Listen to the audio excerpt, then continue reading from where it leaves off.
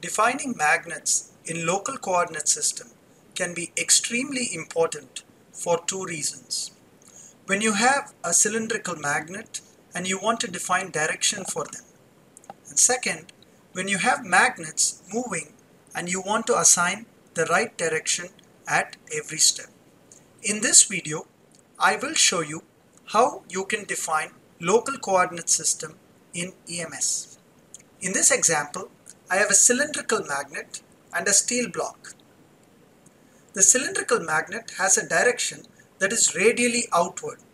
I also have a magnetostatic study that calculates the force on the steel block due to the magnet. To define a magnet in local coordinate system, first you must define a coordinate system in SOLIDWORKS. If you are defining a cylindrical coordinate system, you must take care in such a way that the XY plane of your local coordinate system lies in the plane of the radius. For example, if I zoom here, you see that my XY plane of the coordinate system that I created in SOLIDWORKS is the same plane in which the radius of my cylindrical coordinate system will be located. Once you have defined a proper coordinate system in SOLIDWORKS, go to the EMS study, right-click on the magnet and select coercivity direction. In this dialog box, you can select the local coordinate system that you created in SOLIDWORKS. And then, depending upon the type of the coordinate system you want to create for the magnet, in this case a cylindrical coordinate system, you select cylindrical.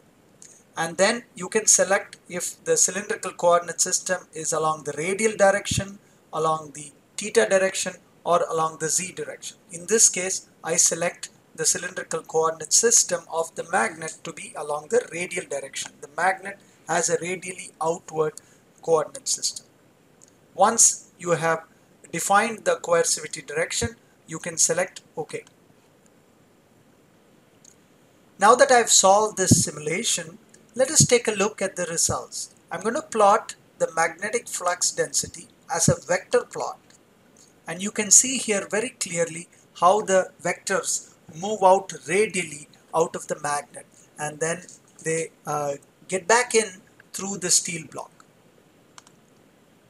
EMS also allows you to calculate the force acting on the steel block due to this magnet, and that can be accomplished by selecting the result table, and here you can see the force in the X, Y and Z direction.